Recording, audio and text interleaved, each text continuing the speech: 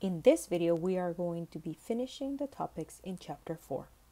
First, let's discuss some of the roles that proteins play in biological systems. Proteins are in charge of catalyzing chemical reactions. Specifically, enzymes are going to be the type of proteins that are going to be able to catalyze biological reactions.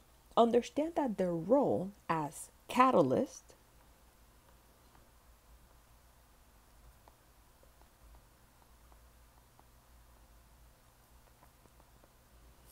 is to lower the activation energy of the reaction so we can go from reactant to product in a faster way.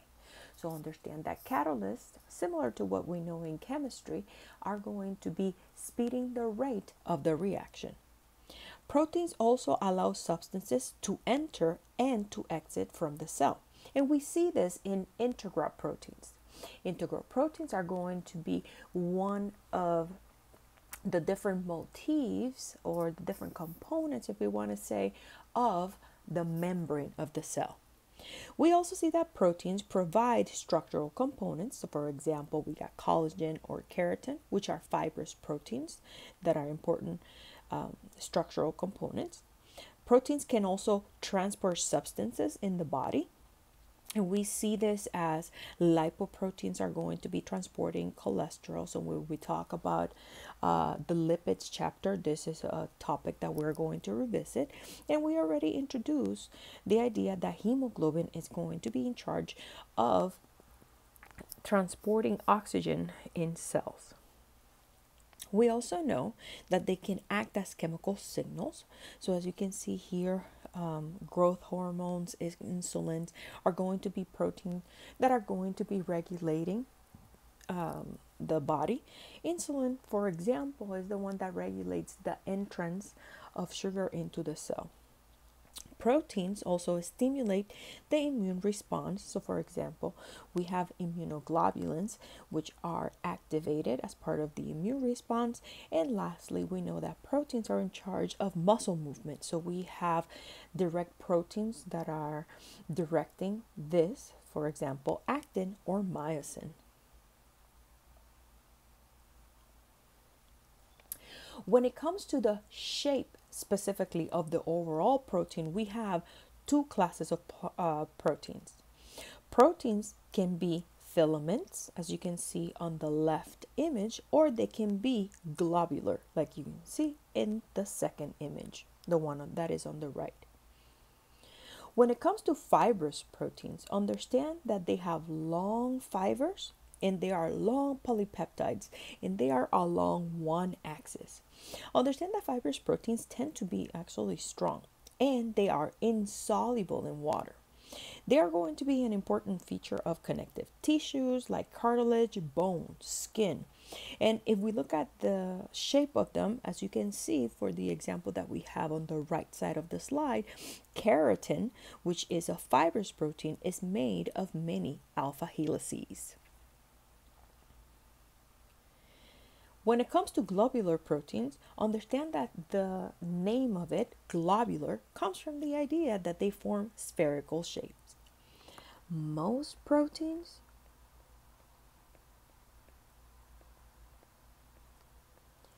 are globular in shape. And understand that they have both alpha helices and beta pleated sheets. Now, one difference between fibrous proteins and globular proteins is that they are soluble in water. So you really see in these globular proteins the interaction between hydrophobic and hydrophilic interactions, in which, as we have talked about before, the hydrophobic residues are going to be trapped inside of the protein, while the hydrophilic residues are going to be exposed outside such that they can interact with water.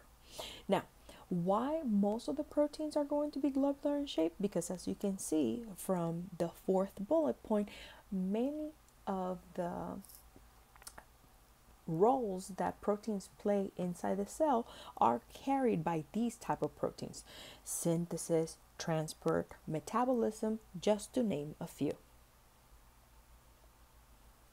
Proteins can also be classified by function. And as you can see, I'm going to give you the categories for the different functions of proteins. So, understand that based on function, a protein can be classified as structural. And pretty much what you have is that a structural protein is going to provide structural components. They can even be involved in giving the cell or organelles shape. As you can see, an example of a structural protein is collagen. We can also have contractile proteins. And when it comes to contractile proteins, they are going to be the generators of muscle contractions. They're going to be directly involved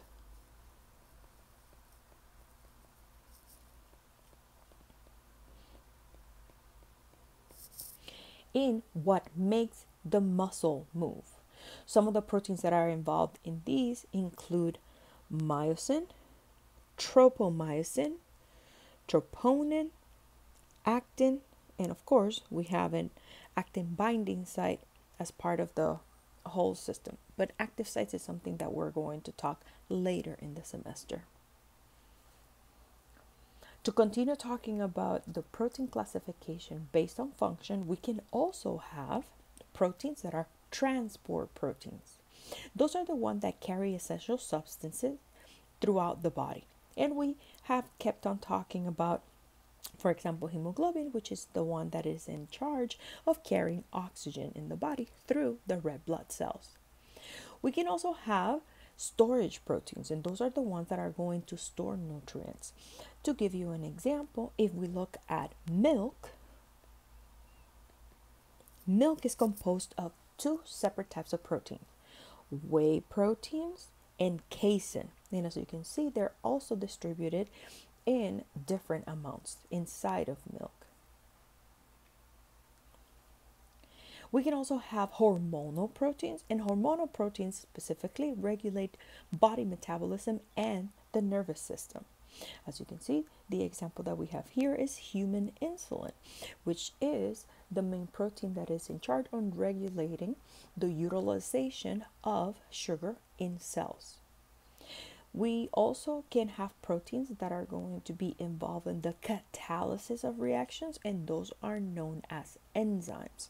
For example, here we have the example of trypsin, which specifically is going to be a hydrolysis enzyme that we observed in previous chapters.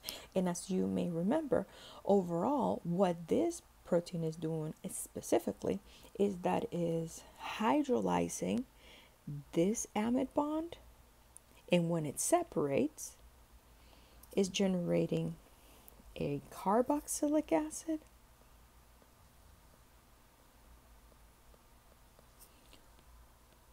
which I'm highlighting in green,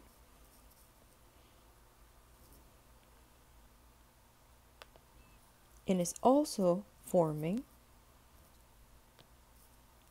an amine, which means that in this hydrolysis, trypsin is just hydrolyzing amide bonds.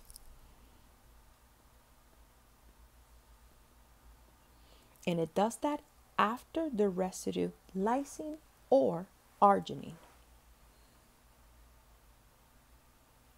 The last type of classification of proteins based on function is specifically immunoglobulins.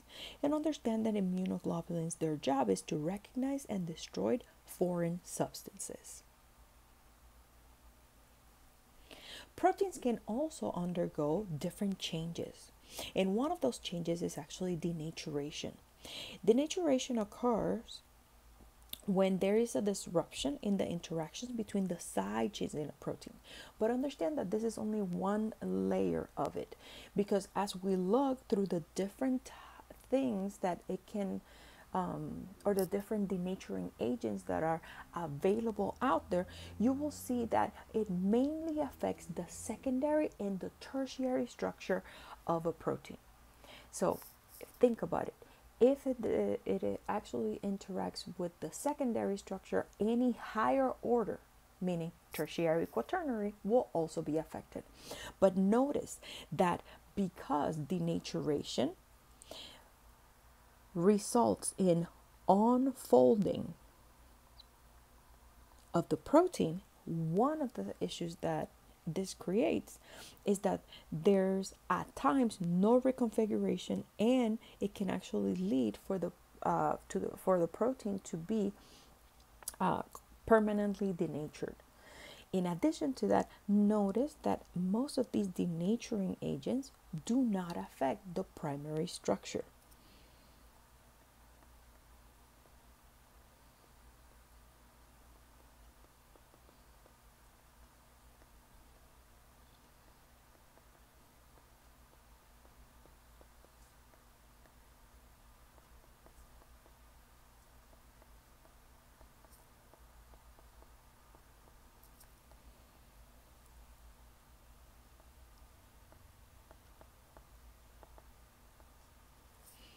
Now, to give you an example of a denaturing condition, when we have an egg and we fry it in order to eat it, one of the things that is happening there is that through heat, we are denaturing the proteins present in the egg. But now, let's go over the different denaturing agents that can be exposed in the context of a protein, and we're going to see what happens overall. So as you can see, the first type of denaturing agent that we have in our list is heat above 50 degrees Celsius. Under those conditions, we are going to have hydrogen bonds that are being disrupted, hydrophobic interactions between the non-polar side chains of amino acids. Whenever we're disrupting hydrogen bonds, understand that we are affecting the secondary structure, which means that we're also going to affect the tertiary structure or quaternary structure of a given protein. To give you examples, as you can see, cooking food was already explained, but for example, autoclaving surgical instruments is one of the ways in which sterilization happens, because the idea is that the proteins that are there, or if there's bacteria that has protein in it, because of denaturing, that will lead to killing the bacteria. The second denaturing agent that we have present as an example is going to be the use of acids and bases. As you can see here, hydrogen bonds between polar R groups are going to be disrupted, which means that also, in addition to that, we can also disrupt salt bridges. Now, salt bridges, understand that specifically these are going to be part of the tertiary structure of a protein, but as you can see, the hydrogen bonds between polar R groups, this can also be part of the tertiary structure. So if you have a denaturing agent that affects the tertiary structure, that can affect, if it is present in a protein, the quaternary structure. An example of that will be lactic acid from bacteria, which actually denatures milk proteins when yogurt and cheese is prepared. Another denaturing agent can be organic compounds. And as you can see, organic compounds can affect hydrophobic interactions. When it comes to hydrophobic interactions, remember that that is part of how a protein is folded. So we can envision how this can affect secondary, etc., the higher order structures of a protein. But when we think about it, these interactions are going to be very important. Now, one example of how organic compounds can disrupt protein structure is when ethanol or isopropyl alcohol is utilized to disinfect wounds or prepare skin for injections. Another denaturing agent is going to be heavy metals. Now understand that this is a very specific example, because heavy metal is basically caused when there is mercury or lead poisoning. So this is very specific. This is a problem that, if we look in our society, is water contamination. So several years ago, we know that in the state of Michigan, this was a big problem. Now, how does metal poisoning actually affect the bonds, or which bonds are disrupted in proteins? It specifically targets the disulfide bonds in proteins by forming ionic bonds. So understand that these heavy metal ions, when they are going to be interacting with the cysteine residues, this is another way in which we have that metal interaction that we discuss in the tertiary structure. So this will be a way to affect the tertiary structure of a protein in any higher order structural level. Lastly, we have agitation. In terms of agitation, understand that the bonds that are disrupted are going to be the hydrogen bonds and hydrophobic interactions. And what happens overall is that in this process, we're going to be stretching the polypeptide and disrupting any stabilizing interaction. As you know, if we're affecting hydrogen bonding, we are going to be affecting the secondary structure, tertiary, so on and so forth. Because remember that if you affect the secondary, you're going to affect the rest of the structural levels for proteins. Now, where do we see an example of this? Well, as you can see from the table, whenever whipped cream is made, or whenever you have egg whites and you put them what is called in the kitchen like cloud consistency, because you are agitating them to make them foam up. That is a way in which specifically the proteins in the egg whites are going to be denatured, and that is one of the techniques that is utilized in the kitchen to make meringues. The last section that it is important in this chapter that we must discuss is protein folding dynamics. Understand that when it comes to taking into account all of this information, modern computer techniques have been able to actually predict protein structure. This is very, very useful in the laboratory. It is so useful nowadays that just think about the ability that we have as scientists to predict protein structure and function. So you can imagine that in the world of medicine, if you have a protein of interest, and let's say that that protein is causing a disease, because you can predict its structure, just because we know the structure of a protein that is within the same family, this can lead for us to make better estimates and to explore an area of science in which we can create good medication. Now, I want to acknowledge that in this process of protein folding, this takes a long time. This is complex, but I just wanted to illustrate briefly how this whole system works. Now, as you can see, the flow chart that is in the bottom left corner, this gives you of an idea of how protein structure prediction actually works scientifically.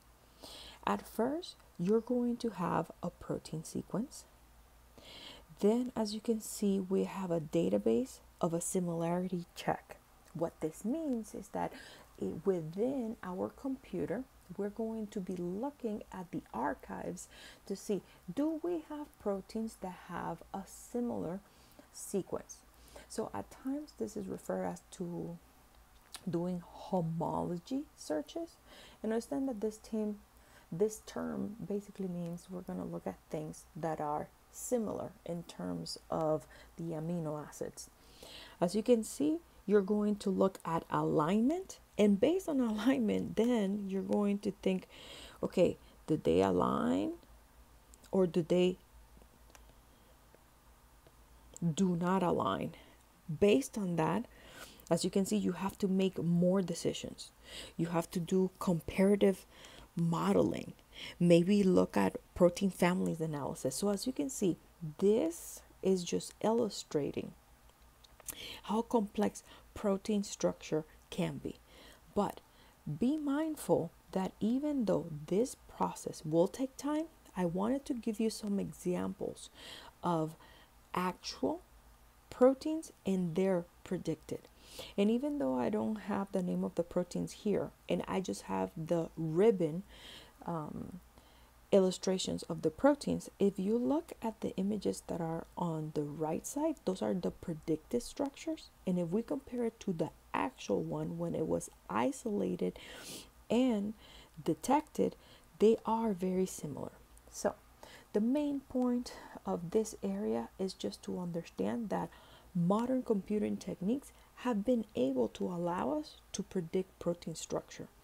This whole area takes a long time, but understand that for many proteins to date, this has been a good resource in order to find the structure of a protein for studies in science.